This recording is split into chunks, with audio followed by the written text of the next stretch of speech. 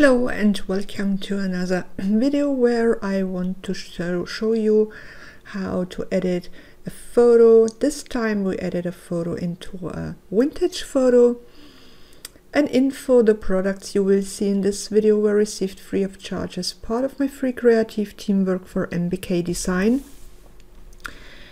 This photo is a photo by me, and in this video I will use an older collection from NBK Design called Remembrance and some styles from a new collection, Precious.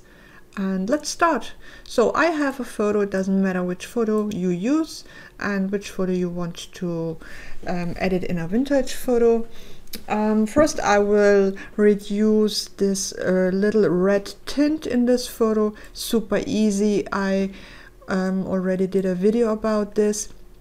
We apply a curves level and then we grab this dropper here for the gray points and click somewhere in your photo which is gray normally, like the street, and it's done.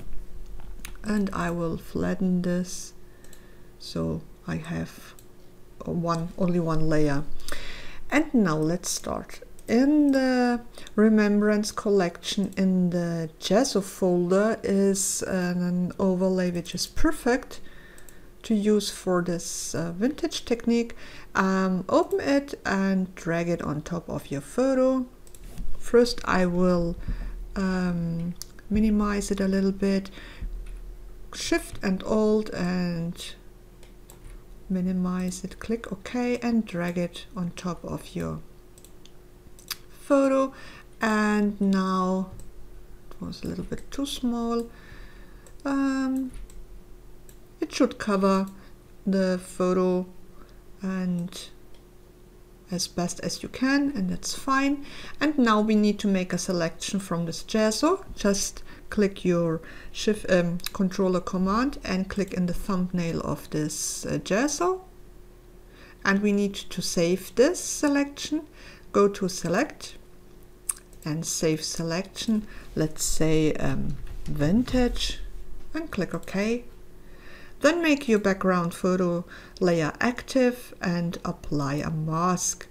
If we hide this gesso, you can see our photo has the exact shape of our gesso.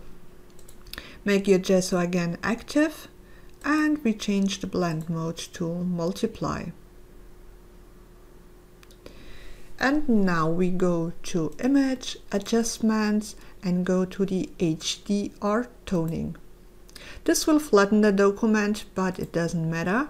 We have saved our selection. If I don't know what the settings will do on my photo, I always go to the extreme so I can see how it will change the photo. Again, here in the strengths, I go to the extreme and then I look for a good setting. And no, don't make it too light.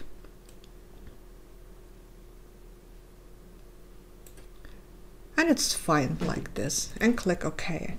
And now we need again our selection. This is why we saved it. Go to select and load selection. We have the vintage selection here. Click OK and then apply a mask, and we have again our selection here. Now we apply a hue and saturation adjustment layer, and here you can see at the presets this sepia, and we will use this. So you can make any changes here with the saturation or the lightness, and it's fine like this. And now we go again to our Remembrance collection. There are those transfers in it which are perfect to create this vintage look. Just drag it on top of your photo and place it wherever you want. And we have also this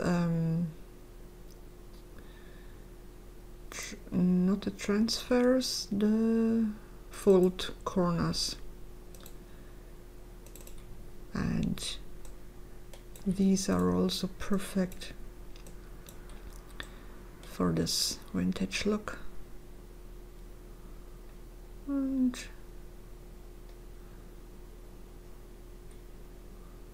okay, and one more. Let's this one.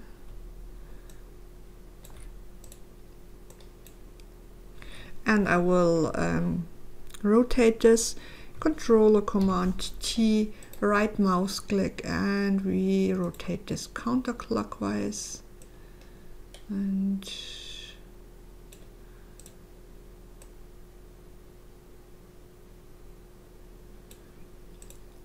okay. And now I will put this in a group so we don't have too much layers. The first layer is already activated. Then press Shift and the last layer and drag this to the group icon here. And if I hide it, you can see the difference. So I think it looks nice with this transfers and fold corners. And now we make 2 copies of our photo. Hide this one for a moment and activate the first copy, and now we will apply styles. So in the Precious collection are those vintage styles in it, and I will apply one of those vintage styles. So this one looks nice, yes, but I need to change this. So we go to the pattern overlay and we double click on this, so the layer style window opens, and here we can change the blend modes, the scale or the opacity. So first I will